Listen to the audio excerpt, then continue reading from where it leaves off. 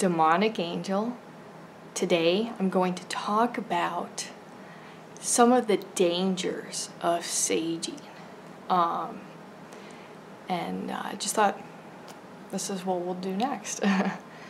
I've had some people ask me about saging, and they'll say to me, well, I've tried to sage my home, and it isn't working, or the activity has gotten worse. Why is that? Why could that be that kind of thing? First off, a lot of the time, saging does work. It's just cleansing the energy in a space, a home, and that is getting rid of the old energy.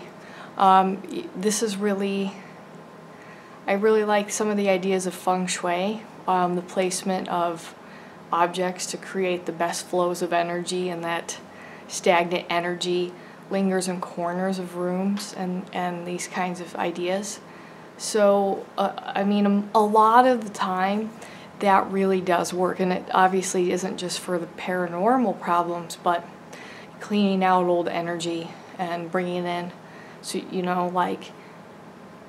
so that residual energy of whatever you did last week isn't affecting you and making you kind of stuck in that. And you just cleanse that, and it makes a huge difference. You should feel less drained in general, and things like that. So it's great to do.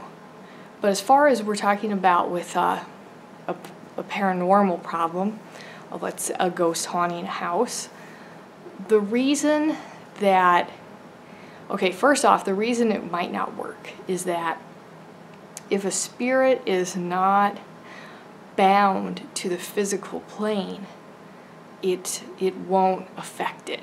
It won't make that leave. Another kind of issue is your intentions and your underlying emotions when you would do a cleansing. If you're really afraid and you do a cleansing, you sage, but you're really afraid inside, or you have anger, let's say you're one of those, you swear at the spirits and stuff, that's not an effective cleansing. Cleansing has to come from this place of higher consciousness, and if that's not included, then the cleansing, the saging, is not going to be effective. If something is an astral parasite, or a feeder, as I kind of call them, that is not bound to the physical plane, because saging just gets rid of things that are bound in some way to the physical plane of existence. But a lot of negative, these parasite entities, they're not bound in such a way. Many of them were never alive. They're not human. So the things of the world, like growing up and having kids, or fighting, politics, and human stuff, they're not human. So none of these activities bound, or they're not in that way. They're just parasites. That is what they do. So that's not going to affect them. The saging is not going to affect that. Now, on the last kind of note in this, one of the other things I have run into, in fact, a woman I once I taught her, I came to her house, and I taught her how to do a saging, kind of going over these ideas. And then she called me later and says, hey, I used to think my grandfather's protective spirit was here because he died in the home, and then she inherited the home. So why is he not around me anymore? I don't feel him. I used to feel him come tuck me in, or I'd see his rocking chair move, and that's not here. Well, I thought, she was just trying to get rid of this negative energy that she portrayed. But if I had known about the grandfather, I probably wouldn't have recommended the saging, because the saging, it got rid of him. Because he was bound to the physical plane by, her emotions, his blood and attachment to her, binding him, to the physical plane. But the cleansing removed him, and the paranormal activity got worse for her. I had to eventually help her find some spiritual, it was some kind of Christian group, but they were the people who were able to help her eventually with this negative attachment. So now without the protector spirit of the grandfather, the negative energy, the entity, is just there and able to do what it wants, which is be a parasite. And so that's not bound by the physical plane, had no effect on that.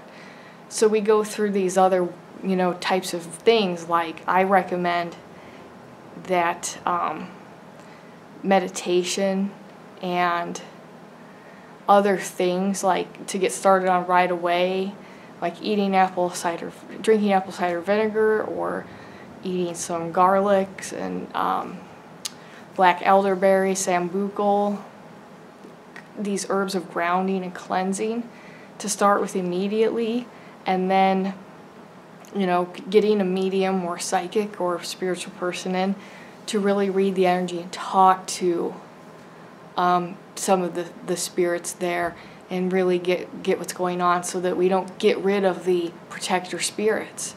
So that's just, the saging is really more like when a person is ready to be strong for themselves, and they can understand that they may cut ties with this protector energy, and so saging. So they have to be ready for that. Now me, when I do saging and cleansing, I'm not doing it with the intention of getting rid of something. Sorry, I had a hair. I'm just trying to do a kind of cleansing of my space. So it's not a banishing, it's a cleansing. And obviously with the paranormal stuff, most people are doing it is with a banishing in mind. And